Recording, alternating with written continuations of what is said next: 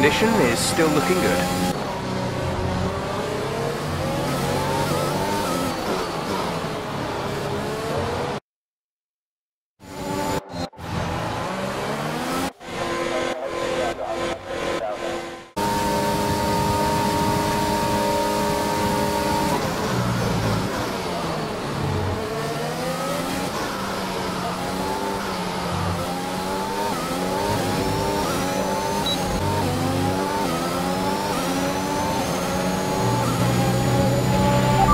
Out a second a lap on the car behind. Verstappen is ahead of you. They're on old softs. Their tyres are 8 laps old. We think they've got 2 stops remaining. The time last lap was a 1:16.7. You're closing in by 7/10 per lap.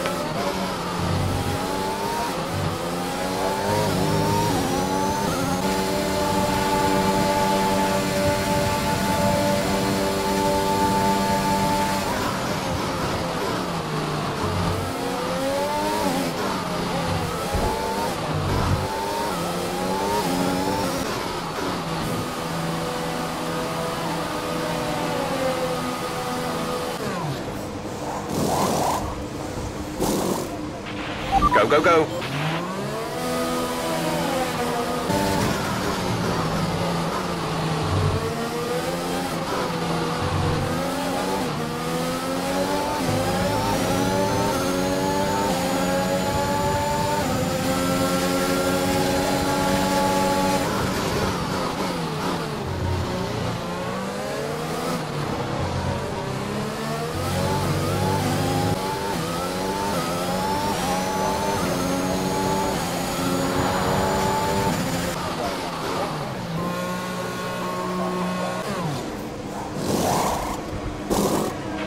Complete, go now.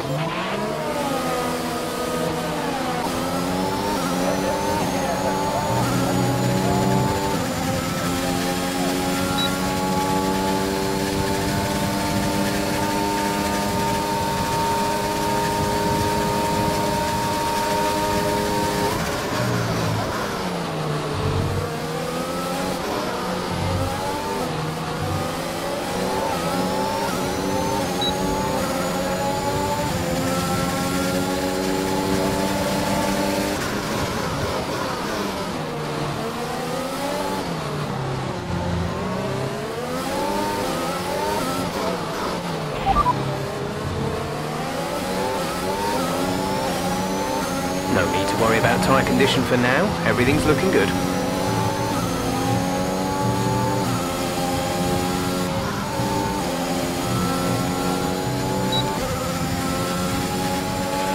We have 2 laps of fuel remaining.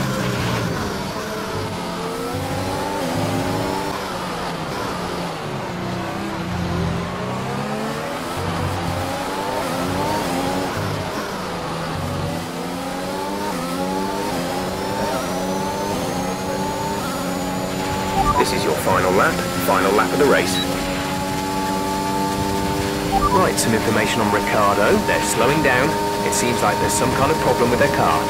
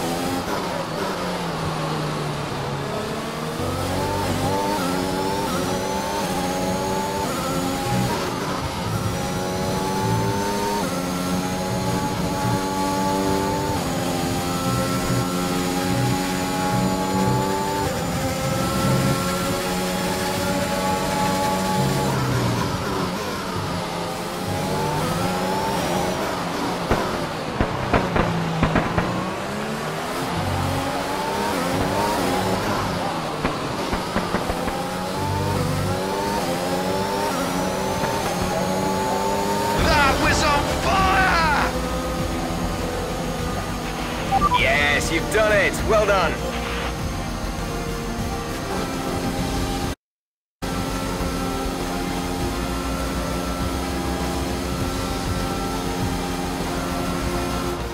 You can't fault the performance on the track today, a well-deserved victory. So Anthony, what made the difference out there today? Well, this was a real team victory. They put together a solid strategy today that appeared well suited to the conditions out on track.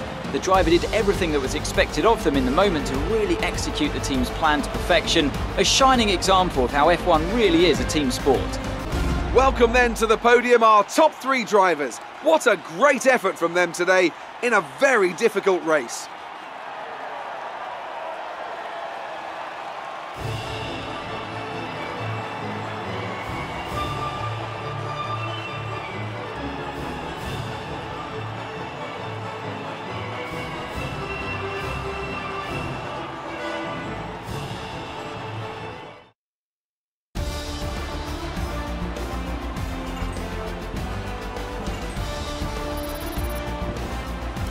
So then, it's time to see how this result affects the Drivers' Championship. Despite the best efforts of our championship leader, that lead has taken a bit of a knock today. Some amazing talent out on the track today. But Anthony, who would you pick as your driver of the day? Well, my driver of the day has to be Charles Leclerc. He was unstoppable out on the track today, weaving through the competition with ease. It's time to see how things are shaping up in the Constructors' Championship. It was a tough race for our championship leaders who lose ground at the top of the table. Meanwhile, good work from Aston Martin this weekend, who pushed themselves further up the order.